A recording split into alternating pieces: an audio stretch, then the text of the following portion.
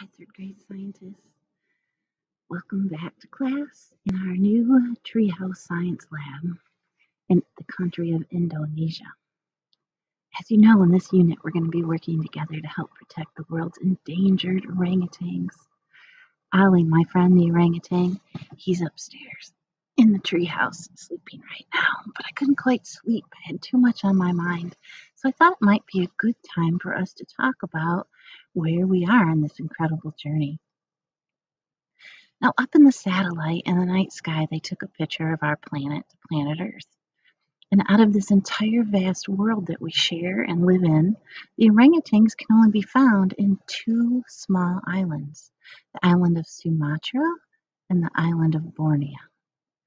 And as you can see, there's Australia. So, it's quite far away from our state of Michigan.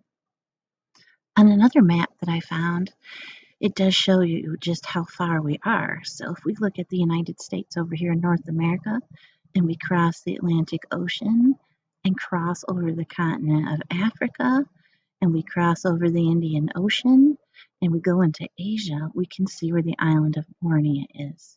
And there's Sumatra right there. It's pretty amazing just how small the landmass is that holds all of our orangutans on this planet. It's incredible. So again, looking at another map, we've got our continents. And again, I just liked this map because it showed us just how tiny, incredibly small the area is that holds the habitat for their orangutans that we love so much. On this slide, if we take a good look, we can see the islands of Sumatra and Borneo just a little bit more close up. And you can see by the green, there's not a lot of rainforest left in Sumatra, nor over here in Borneo. So our wild orangutans, they occur in these scattered populations in just a fraction of the former range and habitat that they used to live in.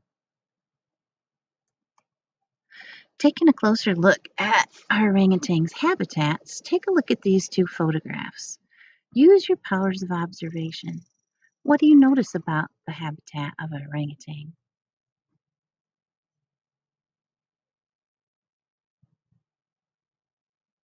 I bet you're noticing a lot of amazing things. Well, some observations that I have made of Sumatra and Borneo are there's lots of green trees and plants all over wherever you look. It looks kind of steamy and it feels kind of steamy.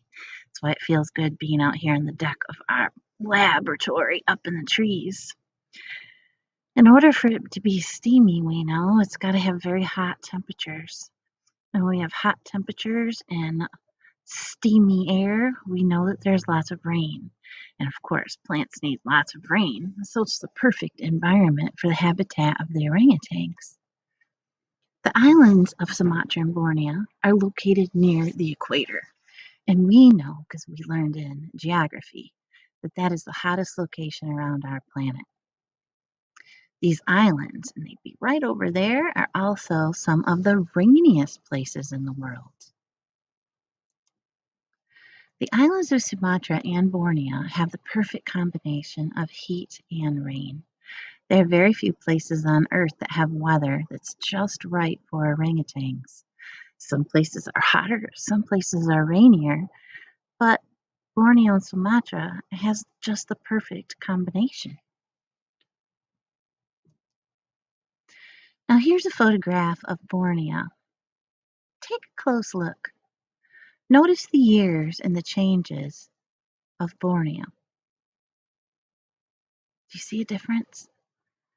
We go from solid green to more white is introduced here, and more white and less green, a lot less green. And by 2020, you can see that the green is only found now in the northeastern part of the country.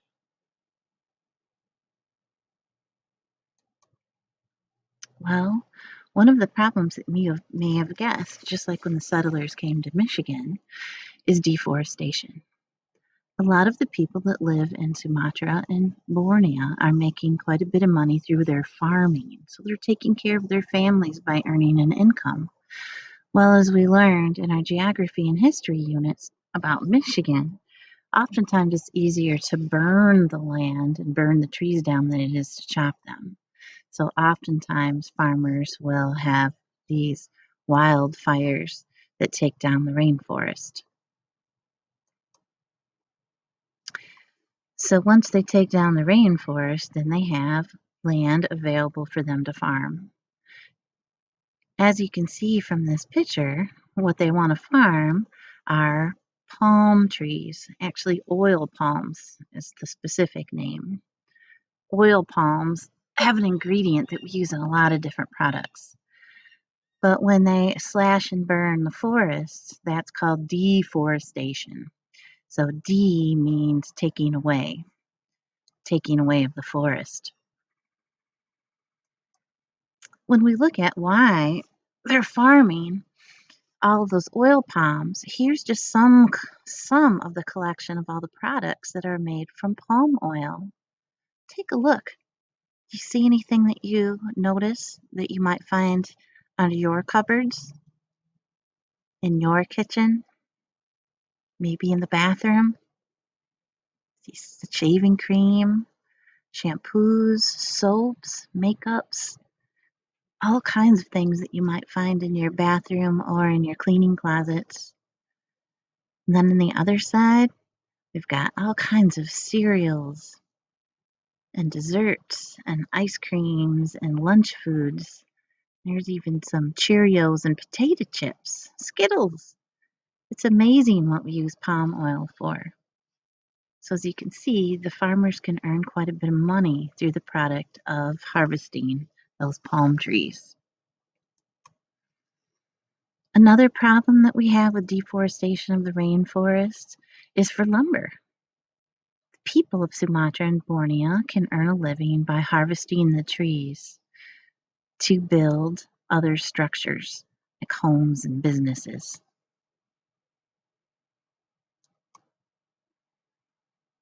Now, why would deforestation be a problem for our orangutans? Put on your thinking caps. What do you think?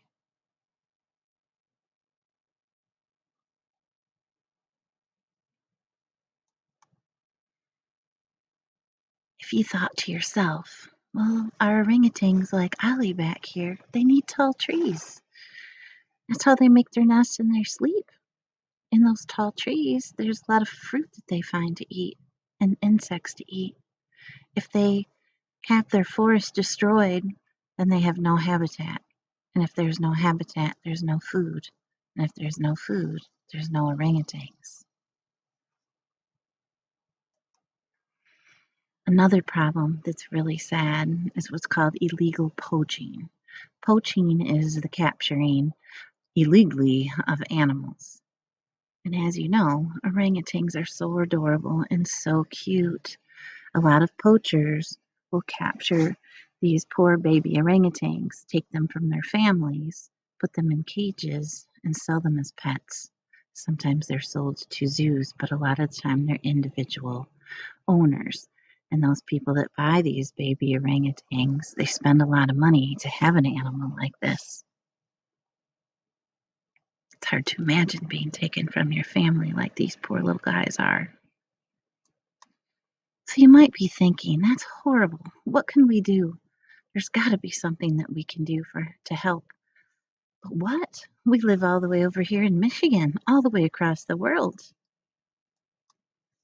Well, our wildlife protection organization that we talked about last week is looking for a special island that we can create where orangutans can be safe.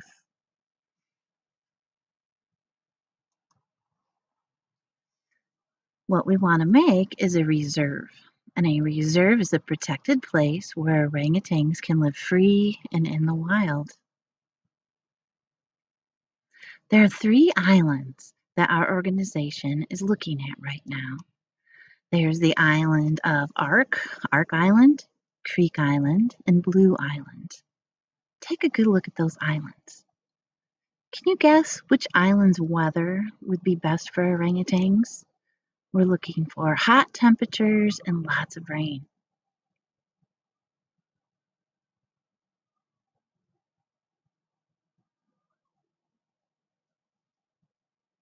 Can you decide by looking? It's rather hard, isn't it? We obviously see that they're surrounded by blue. There's a lot of water around these islands. We can also see on the islands that there's a lot of green, which is great. We're looking for a lot of green because we know the habitat for our orangutans, they need lots of trees. But other than that, it's really hard to tell. They look very similar. So what will we do? Well, our Wildlife Protection Organization has asked us to figure that out. Which island would be the best and hottest and rainiest for our orangutans?